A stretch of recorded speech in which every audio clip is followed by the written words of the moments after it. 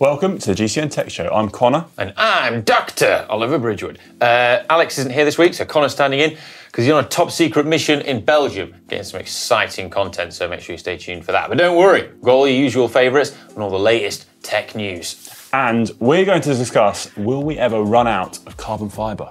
I hope not.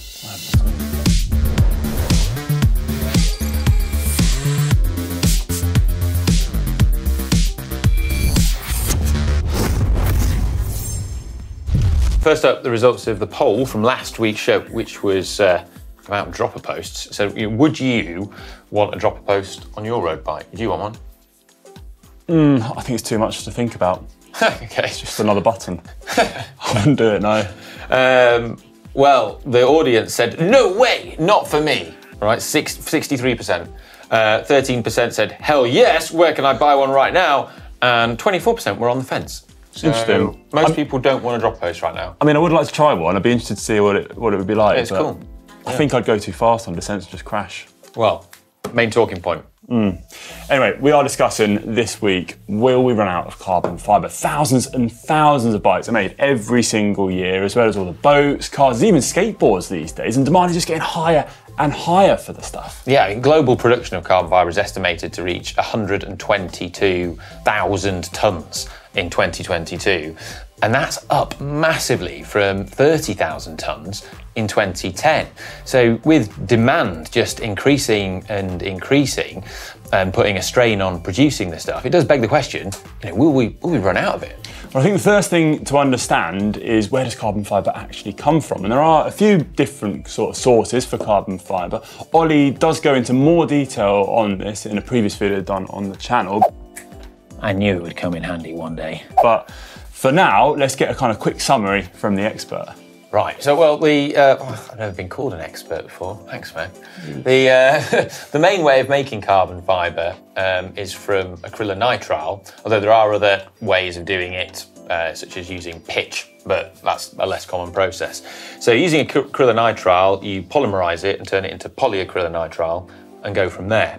But acrylonitrile is your kind of starting material. That's not found naturally on Earth, although it has been observed in the solar system on the moons of Saturn and Jupiter. So we're sending rockets up there for our bikes? We might have to, but we could send bike rockets and mine it from those places, maybe. I don't know. Anyway, until we are able to do that, we make it. And we make it by reacting ammonia with propylene.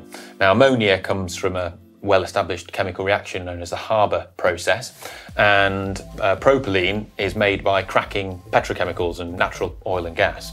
So what is cracking, Ollie? Cracking is the process of purifying and separating out all the components of natural crude oil and gas, and then also tweaking them into the exact things we want as well. So crude oil and gas contains thousands and thousands of different compounds. Some of it's petrol, some of it's diesel, some of it's jet fuel, some of it's gases and things we want, and propylene, which is used in carbon fibre production. So what happens if we run out of oil and gas, like we probably will do one day? Well, if we do run out of crude oil and gas, then there are green chemistry ways of making acrylonitrile and therefore making carbon fibre, such as processes involving using biofeedstocks and making them from glycerol and glutamic acid, and these are green biological sort of processes. Pretty cool. Okay, so we do have some backup options. Yeah.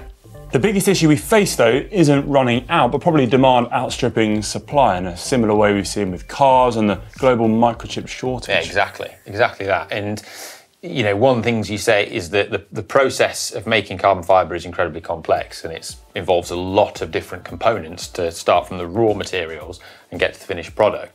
And you only need one of those things to be in short supply or struggling, and then you can't keep up with that increasing demand. So an example would be, say, acetone, which is used as a solvent in the process of making carbon fibre. And there's a global shortage of acetone right now. And that is in part down to increased demand in carbon fibre manufacture, but other things as well. So acetone is used to make IPA, not the kind that you drink in the pub, but isopropyl alcohol, which has seen huge demand increase because it's what's used in hand sanitizer.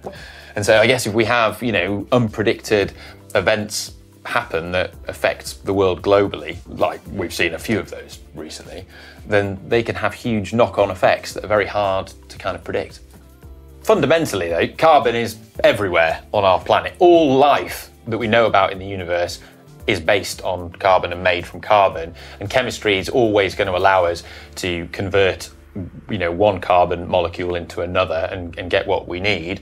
So until the sun implodes, we're not going to run out of stuff. So to conclude, we're not going to run out of carbon fibre, thankfully. But the point is that the production process is really complicated, and when demand is so high, all it takes is one piece of the puzzle to be in short supply, and we're in a bit of a pickle, aren't we? Yeah. Also, if demand outstrips supply, prices can then get really high. Even higher. I think the interesting thing though is, in the future, will bikes always be made out of carbon fibre? In 10 years' time, they might be made from something else. We always hear about new, amazing, exciting wonder materials being created or being researched, and it's like, well, maybe I'd be amazing, wouldn't it, if bikes are made from something even better in 10 years' time? Yeah, technology is just advancing every single year, isn't it? Yeah. It'd be interesting to see what happens. But I mean, do you reckon though, in like sort of 10 years' time or 20 years' time, if we're like old members of our sort, do you reckon we'll be the guys who are like, no, carbon's real? Like as these kids in like aluminium foam bikes, and we're just like, no, we'll be in the comments section on GCN going, no, these rubbish. Carbon's real. I remember when a bike was 7 kilos. Who knows? Well, yeah, let us know in the comments section what you think about this. And, on to hot tech. Before we move on to hot tech though, we'll give a shout out to the Global Bike Festival because, well, a lot of people have been sending me questions and sending you questions as well about like what exactly it is, because there's a bit of confusion because this kind of event has never happened before. So what it is it's a festival for cyclists. It's simple. So you can go there and you can do whatever kind of riding you want. It's in an amazing setting in the mountains. There's downhill mountain biking, gravel riding, road riding, epic climbs like the Grossglockner, and it's going to be amazing. But then there's a festival village that's all centred around, so you get to meet and hang out with loads of like-minded people with entertainment happening in the day. You can ride as much or as little as you like. And then in the evening, there's kind of like what I would call après cycling. Après bike. Yeah. Yeah, with some big DJs playing as well. Rob the Bank's going to be there. I mean, it's going to be mental. DJ Yoda's my favourite. Really? Yeah. Okay. I've seen him a few times. He's blooming good. But yeah, so then after, it's just pies if you want to get involved in that as well. And in an amazing setting with like-minded people. First kind of event of its kind, but I think it's going to be great. So yeah, if you've got any questions about it, just fire them down in the comments, and we'll do our best to answer them. And also let us know if you're coming, because quite a lot of people have signed up so far, so should be good. Right, hot tech now. Starting with the new Merida Time Warp, new TT bike. Alex spotted this, didn't he? Yeah, he did. But it was under wraps, but Yes. it's now been officially unveiled. Look at that. It's the new Time Warp TT bike, and it's going to be the time trialling weapon of Bahrain Victorious, and it's got some interesting marketing claims behind it. So Merida unsurprisingly claim it's faster than the previous one, but apparently this isn't due to aerodynamics. Explain more, Ollie. Strange for a TT bike. Instead, they are claiming that it's faster because it's got better braking and comfort. So visually, the biggest change from the previous one is there was a sort of triangular section on the down tube and seat tube junction. You see that on a few TT bikes. That's much smaller now. And also the chain stays and seat stays have been sort of strengthened to accommodate the additional asymmetric forces of disc brakes. But also, in terms of comfort, the biggest thing is it's got an S-Flex seat post to give compliance, and the tyre clearance, which we know is a big thing for comfort, that's been increased to 28mm. Interesting, looks cool as well. I do love it, and I can see why having a better braking performance with the discs as well would be really valuable. I never stuck around long enough in pro cycling to ride a TT bike with discs, but when you're whipping down a descent on a TT Brakes bike, on TT bikes the integrated one used to be notoriously terrible. bit sketchy. So you just had to slow down more. You just couldn't whack into a corner and late brake. You had to progressively brake, and it used to slower, unless you were just a bit wild. Yeah, on a technical course. It's only available in a frame set too as well. No full bike builds on this one. So if you're a TT specialist out there, you want to build up your own bike, it's a big positive, isn't it? Well, it's cool, yeah. But I mean, it does beg the question. I wonder if they're doing it for that reason or if they're doing it because of the shortage of bike components. that there currently still is, but who knows? Bit of a weird and wonderful one for you now. An Argentinian student claims to have found a way to propel a vehicle forward using salt water. What? Yeah, you can propel a bike forward using salt water. I know, it's pretty mad, isn't it? So Santiago Hernandez studies chemistry at university. Quality subject. Apparently, yeah, all the best people study that subject, but anyway. He's learning about electrolysis, and in doing so, he seems apparently to have discovered a way to propel a bike forward through this means. I don't really know what electrolysis is, so I'll hand you over to Ollie, the doctor. Well, electrolysis is a process of breaking a molecule apart using an electric current. So you have your molecule in a liquid, in a solution, and then by passing an electric current through it, you cause it to separate out into positive ions and negative ions, and they go to a cathode and an anode. It's the process used to get pure aluminium from bauxite or aluminium oxide, its ore, it splits apart. Or in the case of this, with salt water, you're going to be separating things out like sodium chloride into sodium and chloride. I think I kind of knew that already, maybe. But thanks for the chemistry lesson, just to keep me up to speed. But how does this propel a bike forward? I haven't a Scooby. I have no idea. And the thing is, right, is I've looked on the internet and I couldn't find an answer either. What I did find, though, was that Santiago, this is ridiculous, Santiago has promised to reveal how it works and how you can make one yourself if he reaches 10,000 followers on TikTok. Okay. So, like, basically, this is brilliant either way. So either he's just come up with an elaborate scam to just get loads of TikTok followers, and it's just, well, what an incredible idea. That is for viral fame. Well, or he's come up with genuinely a world-changing invention. Well, we'll watch this space. Either way, if you follow me on Instagram, ConorDone1, if I get 100,000 followers, I'll teach you how to get 10 watts a kilo for an hour. Yeah? Yeah, just give me a follow. Okay, cool. Wait until we get 100,000. Good plan, good plan. I need to think of one. Next up, a new bike from 3T. It's the Explorer Race Max Ukraine Edition gravel bike, and it's being offered for €7,500. The really cool thing, though, is that 3T are offering this with 100% of the money raised from the sales all being donated to charity, to the local Italian wing of the International Red Cross, earmarked for aid for the Ukrainian people in need. Yeah, nice initiative that, and well, it's a cool looking bike as well. Yeah, it looks amazing. It's pretty cool. More hot tech next week. Now, snacks of the week. We've got some snacks this week. So I've been sent a letter from Matthew Rittenhouse, who lives in Honolulu, Hawaii. How awesome is that? Now, he says, I wanted to send the GCN crew some famous Girl Scout cookies, okay, for Snacks of the Week. His daughter's troop in Honolulu uses the proceeds of their cookie sales to support their work with endangered sea turtles. That sounds like a good cause, doesn't it? It says his daughter Zelda has picked out 4 boxes for... There's only 3. Due to the ongoing pandemic, some of the cookies are in short supply, so she picked out 4 boxes of the best ones for us. Anyhow, yeah, have a look. The samosas are the local favourite and very popular on the islands. Oh, I've gone for the mint. Yeah. Have you? Yeah, thank you so much for sending these in. These have been absolutely amazing. I enjoyed the box. I've never heard or had Girl Scout cookies before. This is the sort of thing I think in Europe. One of those? You hear about Girl Scout cookies, and I've never tried one before. Absolutely amazing. Thank you so much. That's cool, isn't it? Lovely. Very nice. That'd be good on a ride. Yeah. Yeah. So next bikepacking adventure, we need to take. Yeah, I'll try them out for you, mate. I'll try them out for you. Cool. Thank you, Matthew and Robert. Bye.